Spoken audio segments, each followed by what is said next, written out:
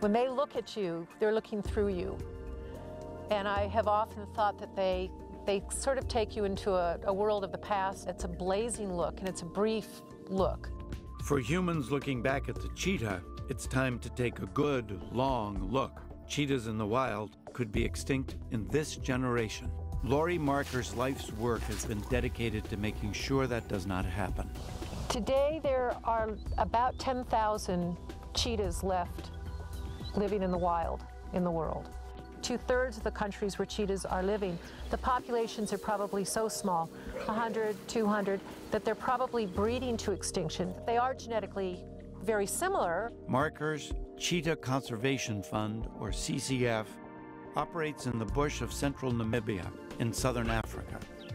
Namibia has the world's largest concentration of wild cheetahs, about 3,000.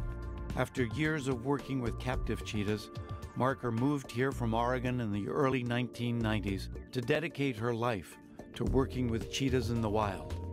Over time, CCF has become home to about 40 cheetahs, orphans whose mothers have died or who cannot survive in the wild, and they may help save the species. The animals that were living in captivity here become sperm donors to maintain and keep frozen genes that could be put back out into the wild population. But we need to understand more about the female biology and physiology to understand at what time they ovulate. Because then if you did catch an animal in another country in the wild where the numbers were so small, you could get a female to actually carry the embryos to have live birth out in the wild. That's the best hope for those cheetahs in small pocket populations. But what about the few thousand in larger groups who could survive without reproductive intervention? Their problems are even more complex.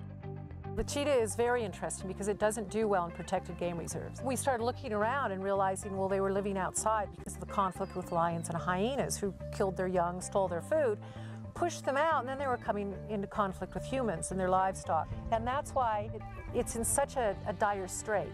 There's no reserve for the cheetah.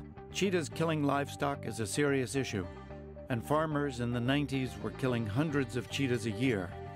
Marker set out to change this cycle, to find a way to allow the cat and livestock to coexist. Some of the concepts were small strokes of genius. For example, guard dogs to protect livestock herds. The CCF now raises and gives away to farmers Kangol Anatolian shepherds.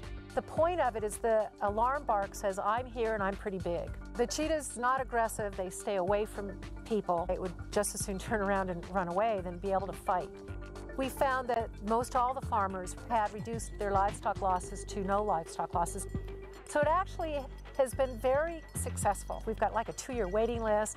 But dogs alone won't solve the conflict. Cheetahs still need room to roam and wildlife prey. Marker's radio collar and other research revealed that, in fact, given the option, cheetahs prefer wildlife kill to going after livestock. Marker set about educating farmers that a good technique for reducing herd loss was actually letting wildlife prey coexist on their land. It's ironic, but predator-friendly farming has improved profits for farmers.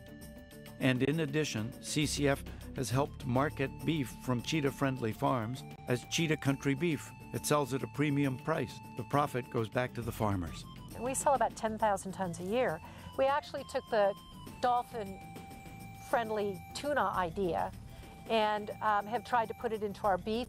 Another market-based initiative to allow farmers in the CCF to profit from what is seen as unproductive land overgrown by thick, spiny bush. This bush is also harmful to the health of cheetahs, whose eyes were being scratched during hunts. We decided that there was a way that we could harvest the bush, and it could be put to good use. We could put people to work, and with that we could clear habitat. Clearing habitat meant that we could have more wildlife, and we now have these bush logs that are an eco-friendly log. They carry the cheetah's label. I think that's a lot of creative conservation there. She's not gone the conventional way of protected areas. She has chosen landscapes that are virtually hostile to cheetahs, which are not even parks, and she's managed to recover and stabilize cheetah populations. She does wonderful work, not only with the ranchers down in Namibia, with school children, and I think to have a person dedicated to one species in one area till the person is really accepted, does good over a broad spectrum, and I wish there were far, far more like Laurie Marker. But we have a very short period of time. And really, we know what we need to do to save the cheetah. We've got a couple years to really get our programs into effect. We need the funding in order to do that. And we have to have it in place in probably another 5 years. If we don't do that, we're probably not going to have the cheetah on Earth in 15 or 20 years. So it's that critical. Today is a special day at the CCF, the kind Marker lives for. It's a Cheetah Release Day.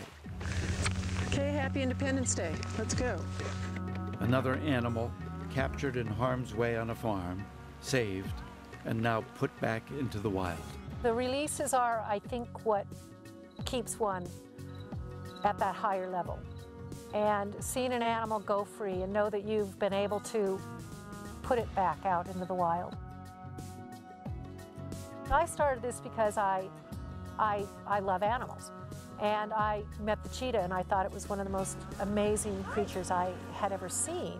And here's an animal that can go 70 miles an hour. I mean, it's built for speed. It's the most elegant creature there is. And from that, its world is disappearing. I know I've got a short period of time. I need to activate things now because I don't plan on having the cheetah extinct. We can make a difference.